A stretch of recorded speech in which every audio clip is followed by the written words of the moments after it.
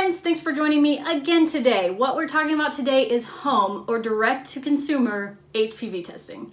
What is it? Is it real? Is it reliable? And is it right for me? So if that's what you're looking for, hit like on this video and stick around because we're going to talk about it right after this intro.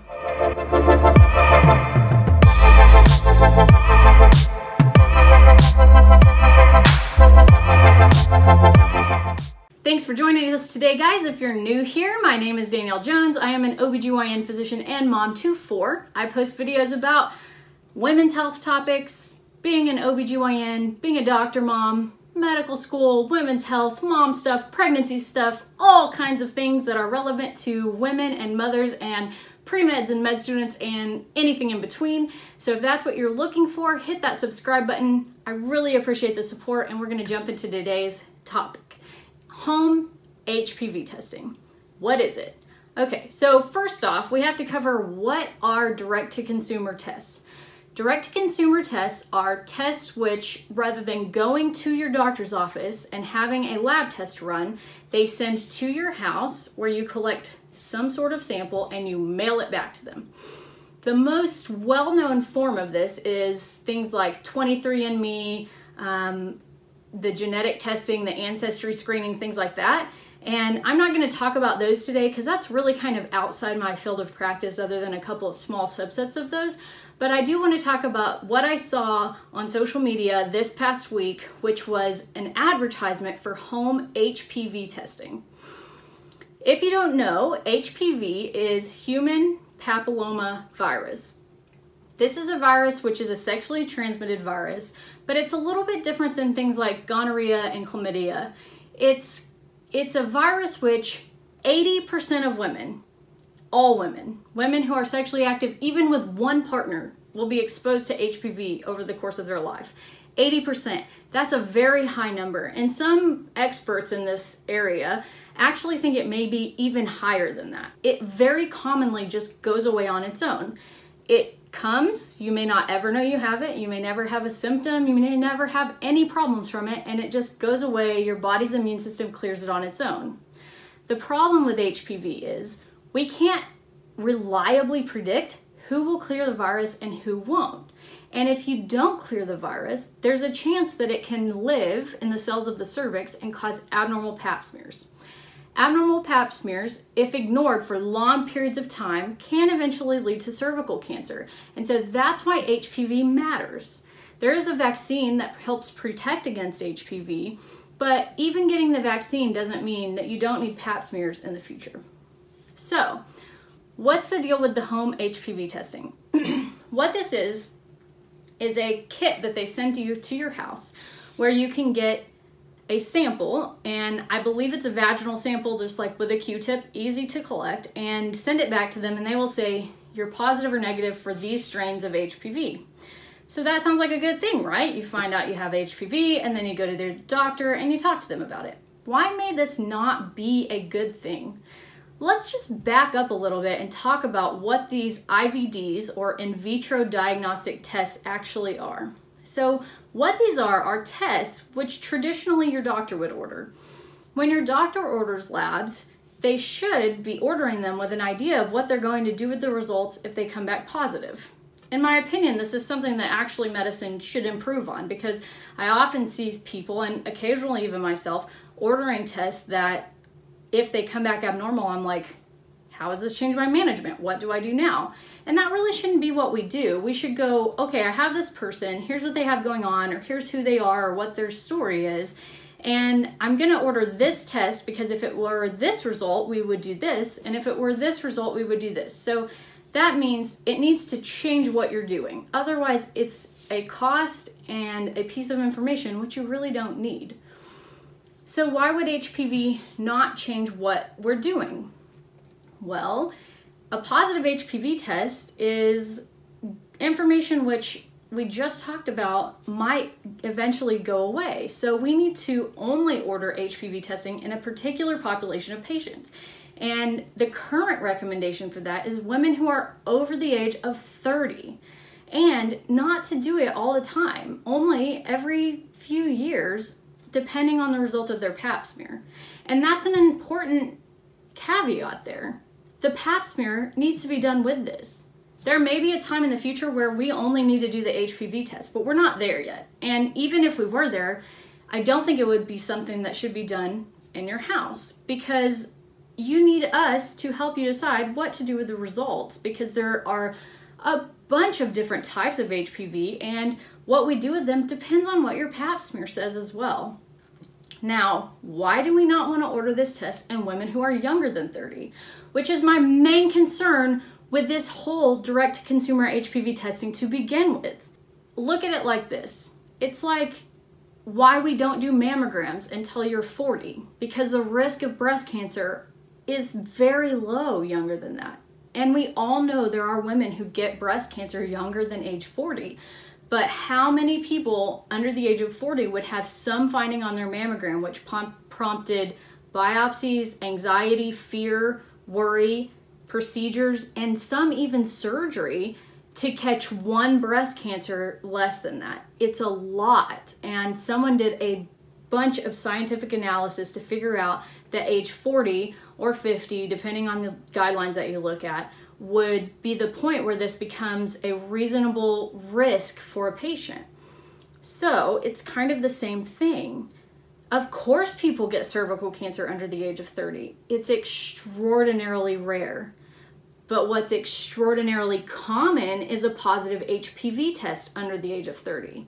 So we should wait until we've given the maximum amount of time for that to go away on its own, or to manifest itself as an abnormal pap smear. You know, you're not ignoring your cervical health before that. You are still getting pap smears. And my concern is that if someone does an HPV test and it's positive or negative, that they won't come in and get their pap smear with it. So the flip side of that is someone does a home test and it's HPV negative. Okay, great. Now they don't come in and get a pap smear for 3, 4, 5, 6 years, and they're 28, and they come in and we find out that they have severe dysplasia, an abnormality of the cervix, which if we caught it much earlier could potentially have been treated without surgery or without a procedure. So there's just a lot of things I think that these companies aren't forthcoming with. I mean, let's just do a Google search and see how many results we can find for these home HPV tests. I don't think it's going to be small. Home HPV test. Okay. So first off, I'm getting a large number of results which are advertisements. So that means that someone paid Google to promote these results at the top of the Google search engine. And there are 1, 2, 3, 4, 5, 6, at least 6 different brands. And I haven't even scrolled down underneath the first few results in the ads. 6 brands of home HPV testing. So why do they exist? These tests are very well studied to be very beneficial in places where women cannot access care. Meaning, they are sent to women in very rural areas of third world countries where they cannot come in to get a pap smear done. And I do understand there are women who don't have access to care in the United States as well. And maybe they will be a player in that field eventually. But these tests right now are not being targeted to them and not being used for good. They're being targeted to people who have the money, who have access to social media, and who are vulnerable because they're telling them this is how you protect your health. And it's not. That's a lie. This is not true. So there are studies on these tests that say if you send them to women who live in third world countries where they can't access gynecologic care, that they can come back positive, and then that will prompt these women to get plugged in to a care access program. And that helps them, I guess, triage who is the most important person to be in this care access program. That's a great use of these tests, and that's where these companies should be focusing, but they're not. They're trying to take your money. They are profiting off of your worries, your insecurities, your concerns, and you should be talking about those things with me or your own doctor, not taking these tests and giving money to these people and then not knowing what to do. So why does it matter? Why does it matter if you're 25 and we test you for HPV and it comes back positive? So what? Now we have a result, and what do we do? If it were me and I did that test at home, I'd go, oh my goodness, this has to mean that I'm going to get some terrible pap smear abnormality or cervical cancer. And I would go to my OBGYN's office. And then what does she tell me? Well, for me, I would say, you know what? This test really shouldn't have been done in the first place, and now I'm not sure what to do with it. I guess we can manage it like we would if you were over the age of 30, but I don't really feel comfortable just ignoring it at that point because we know it's there, and I don't really feel comfortable doing the recommendations for women over 30. 80% of women are exposed to it at some point, so the rates of testing positive in the 21 to 30 age range is very high. So there's a really good chance this will come back positive, and then we have to decide what to do with it. Well, abnormal pap smears and HPV tests, which are positive for particular types of HPV, are treated, or not really treated, are worked up with a process called colposcopy. Colposcopy itself is not a terrible procedure. We basically do a pelvic exam, look at the cervix with a microscope, and if necessary, take biopsies of the cervix. But what happens if we find an abnormal biopsy? Well, just a biopsy, I mean, some stress, some anxiety, an extra exam, an extra cost to go to the doctor, extra cost for the procedure. I mean, those are real cons to doing this, but the biggest cons is that some of those biopsies we take are going to be positive, and we're going to have to do a procedure on the cervix to remove the abnormal cells.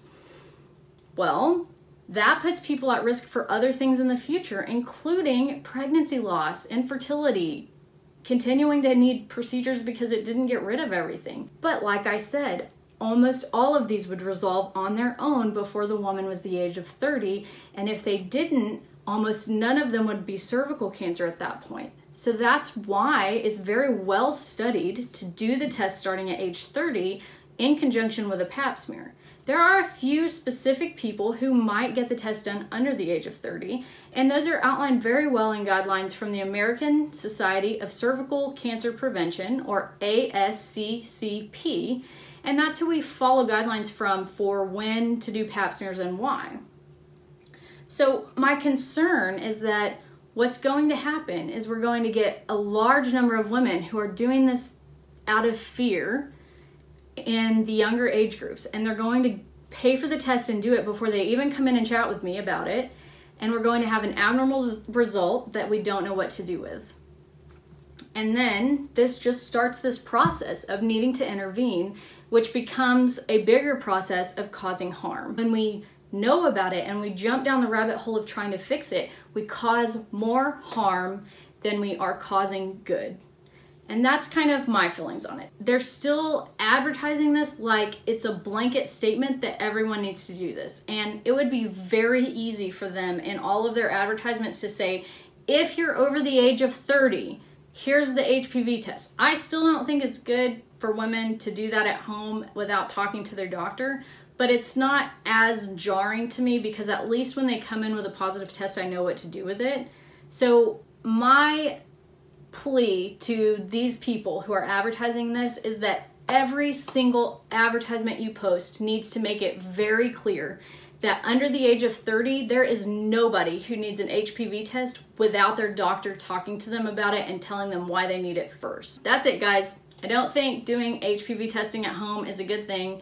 I feel a little differently about home access to contraceptives and to STD testing in general, things like gonorrhea and chlamydia, but that's another subject for another day.